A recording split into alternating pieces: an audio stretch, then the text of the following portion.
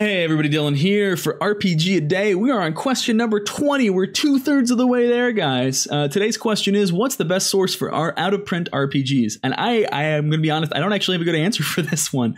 I've gotten most of my out-of-print games through game stores that just happen to have old copies. So, I mean, I guess that's one way to do it. Go to your friendly local gaming store, ask them if they have copies of old games that you're looking for. Sometimes they'll find their way into the bargain bin.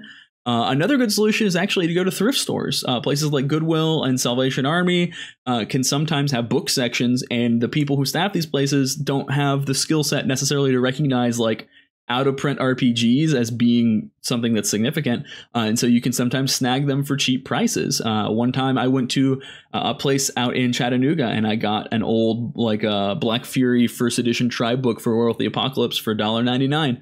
It's worth a little bit more than that. They're not exactly rare, but they're out of print, and $2 is kind of a steal. So I guess check your bookstores, check your friendly local gaming stores, and if all else fails, you can always go onto something like Board Game Geek, or you can go on eBay or whatever, and just kind of, you know, consider your options. Your best source is usually going to be not from places like eBay, because they're going to be jacked up on eBay, because they're going to try to use that out-of-print tag to make it sound like it's worth more than it is. Most out-of-print RPGs aren't actually worth that much, so if you find them, get them, but make sure you pay a reasonable price.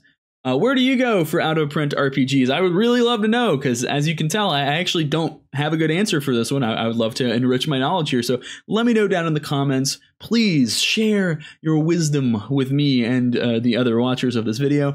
And as always, if you enjoyed, please be sure to like, comment, subscribe, and share this video so that we can make more of them in the future. Until next time, bye.